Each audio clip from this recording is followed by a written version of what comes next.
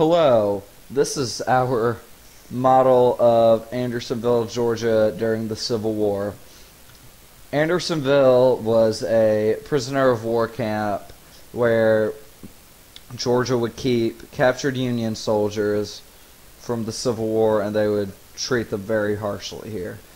The river you can see right here is where the prisoners would use for the bathroom, shower, drinking water, and much more.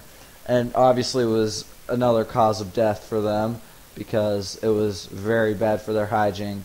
The guard tower you can see right here is where 12 and 13-year-olds would stand, and if anybody crossed that border, which people would bait the prisoners to cross that border so they could get shot and killed. And the tents right here are where some prisoners would stay and sleep just for better sleeping stuff. And they also they would get about a can of beans every day.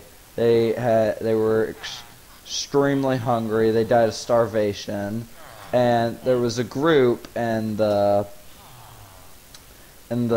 prisoner of war camp called the Raiders, where they would tell the new people, we can give you a good shower, we can give you good food, and we can give you a nice stay here.